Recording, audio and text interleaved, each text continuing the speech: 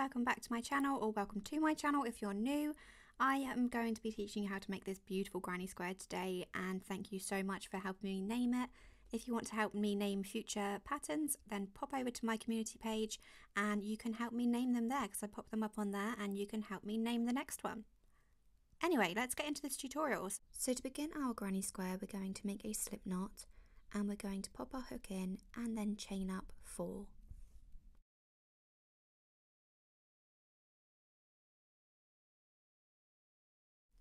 We're then going to slip stitch to the first chain that we made, and this will give us our ring in which we can start making our granny square. Once we've done that, we're going to chain up 3, and this will not count as our first double crochet, and we're then going to put 12 double crochets into the ring.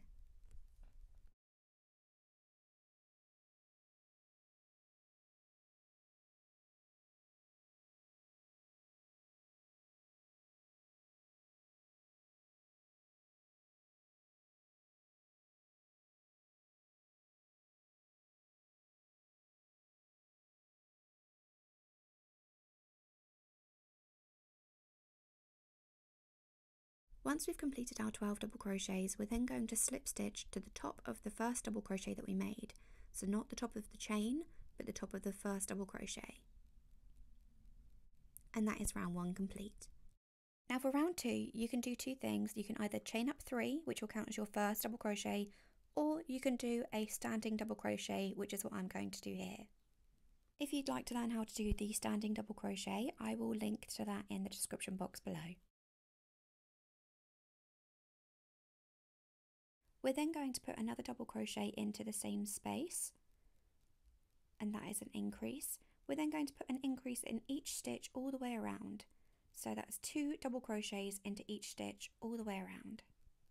And when you come to the end of this round, you should have a total of 24 double crochets.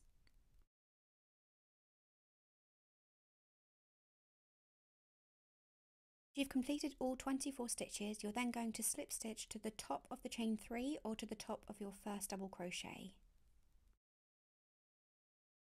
And that is round 2 complete. For round 3, we're going to chain up 1, and this will not count as our first single crochet, and we're going to put 1 single crochet into the same space. We're then going to chain up 3, 1, 2 and 3, and put another single crochet down into the same space.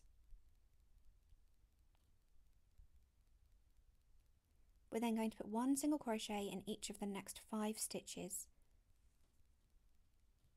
2, 3, 4 and 5.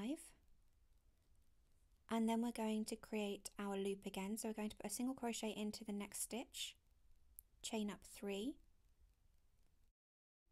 and then another single crochet down into the same space. And you're going to repeat that all the way around until you get to the beginning.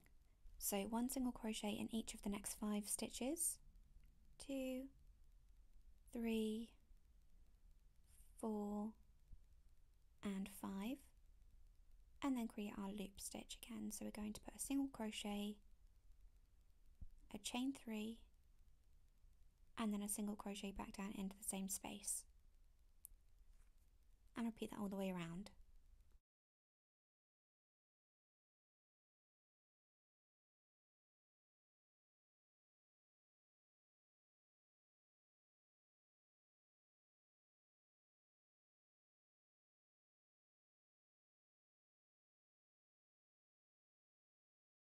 Once you've completed your last single crochet, you're then going to slip stitch to the first single crochet that you made, and then we're going to fasten off.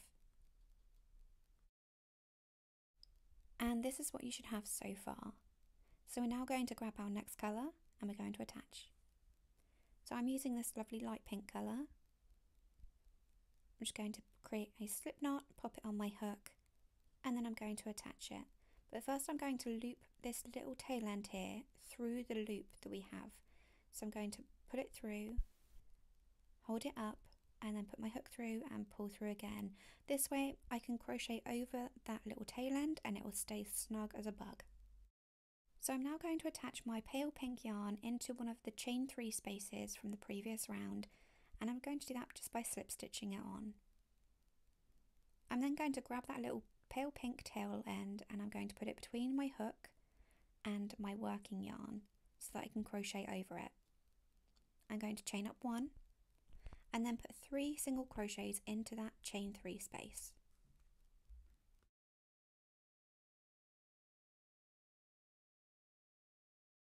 Now at this point you can either cut these little tail ends off or you can weave them back through a couple of times. I normally like to weave them back through just so that they're snug in there. We're going to chain up 8.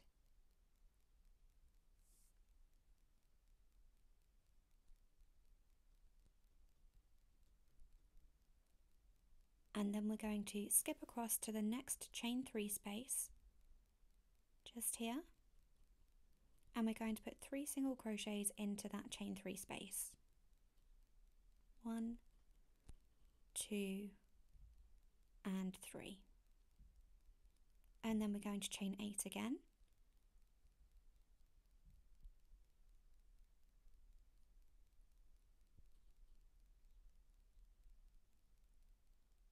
And then we're going to skip across to the next chain 3 space and pop 3 single crochets into there. And we're just going to repeat that all the way around.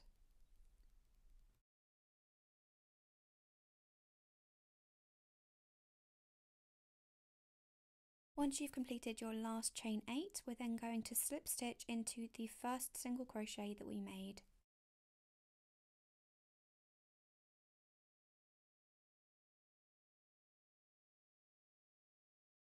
Now we're on to row 5, we're going to chain up 1 and we're going to put 1 single crochet in each of the next 3 stitches.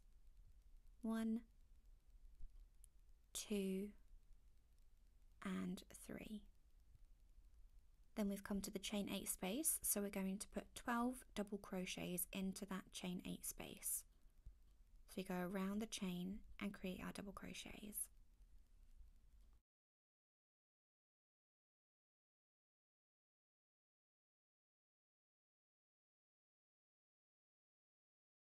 Once you've completed your 12 double crochets, you're then going to put 1 single crochet in each of the next 3 stitches.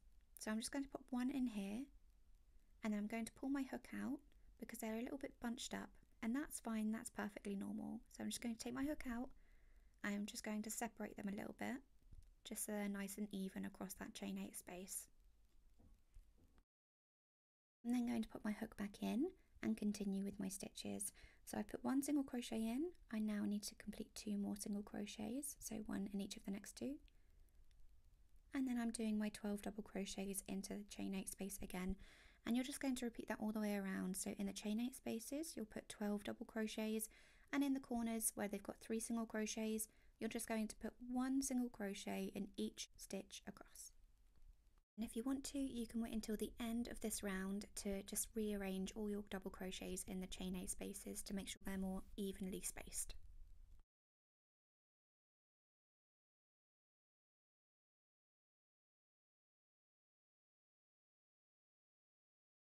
And when you get to the end of this round, you're just going to slip stitch to the first single crochet that you made.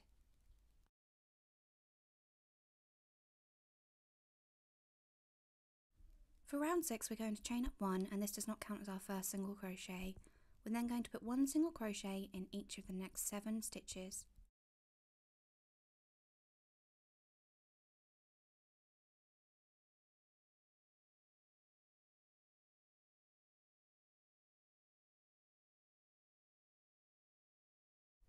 We're then going to chain up 5, 1, 2, 3, 4 and 5, and we're going to skip the next 4 stitches and work a single crochet into the 5th.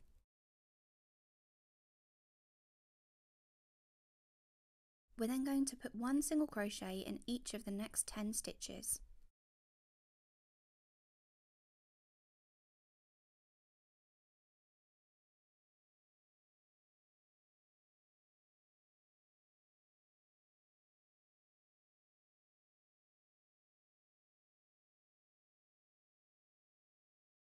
Once we've completed our 10 single crochets, we're going to chain up 5. And then we're going to skip 4 stitches and work a single crochet into the next. So we're just repeating that all the way around. we're going to put 1 single crochet in each of the next 10, chain 5, skip 4, 1 single crochet into the 5th and repeat. When you get back round to the beginning, you should have chained your 5 and you should have 8 stitches left. We're going to skip 4 and work a single crochet into the 5th as usual, and then you should have 3 stitches left, and you're just going to put 1 single crochet in each of those 3 stitches.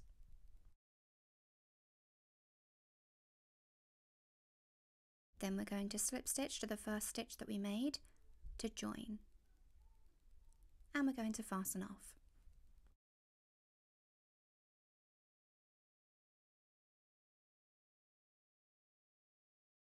This is what your granny square should look like so far, and remember we are going to be blocking it, so it's going to stretch out nice and flat for us.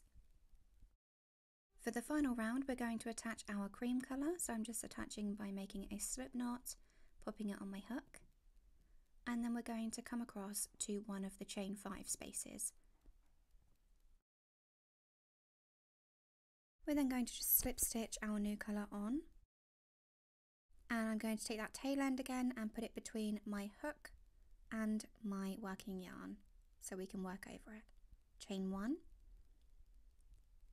and I'm going to slip that down a little bit so we're right in the corner, and I'm going to put 3 single crochets into the chain 5 space, and 3, and then I'm going to chain up 2, 1 and 2, and I'm going to go back down into that chain 5 space and put another 3 single crochets. So we're creating our new corner.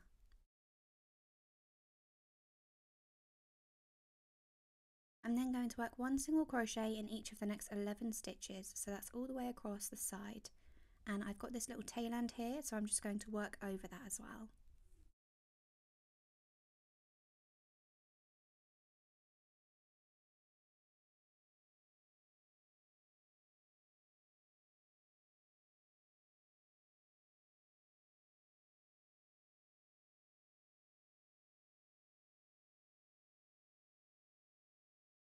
Once I've completed my 11 single crochets, I'm then going to work into the chain 5 space, and I'm going to be creating my new corner.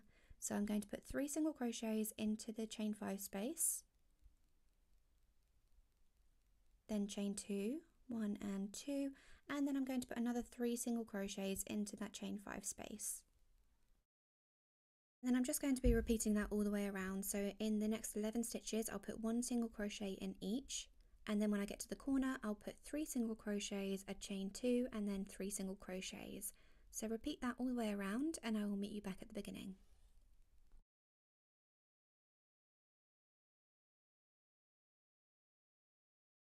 And I've just finished my last single crochet, and I'm going to slip stitch to the first single crochet I made and then fasten off.